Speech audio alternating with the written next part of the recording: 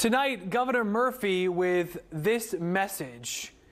Anti-Palestinian hate and Islamophobia have no home here in New Jersey. This after a Palestinian American community center is bombarded with threats. News 12 New Jersey's Chris Keating has more from that community center tonight, and the police investigation now being looked at as a hate crime. Chris.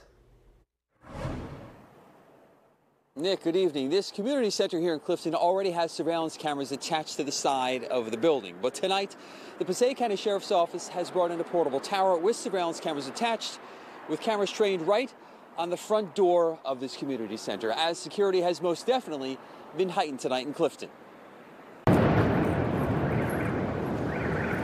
Someone is using the recent fighting between Israel and Hamas to lash out against those of Palestinian descent living here in New Jersey. The target for the hate speech is this community center, and it's in the form of phone calls. Stop calling this number, please. Yeah, you're a terrorist. There's blood on your hands.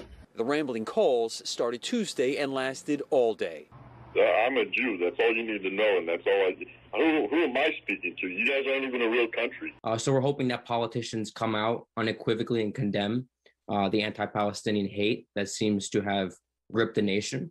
Salahuddin Maqsood is director of the Council on American Islamic Relations. He's calling on the FBI to get involved here. However, to this point, the Clifton Police and Passaic County Sheriff's Office are taking the lead to find out who is doing this. I would just like to reiterate that we will not tolerate any type of hate crime, any type of threat or intimidation. Again, every community, every ethnic group should feel safe. People like to pit the Jewish community against the Muslim community.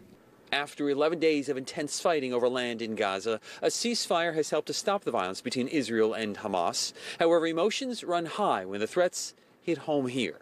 But the Palestinians are my brothers and sisters, and I have family there.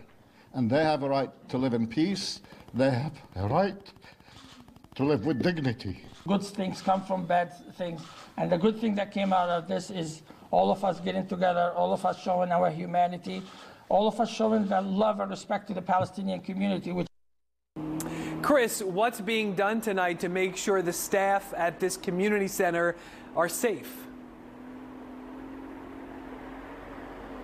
Nick, the Clifton Police Department is on top of this. They say they will continue regular patrols around this building and around this area. And I can tell you, as to the people who work inside here, they will be back tomorrow. They say they are not going anywhere. Nick? Chris Keating live tonight in Clifton. Chris, thank you.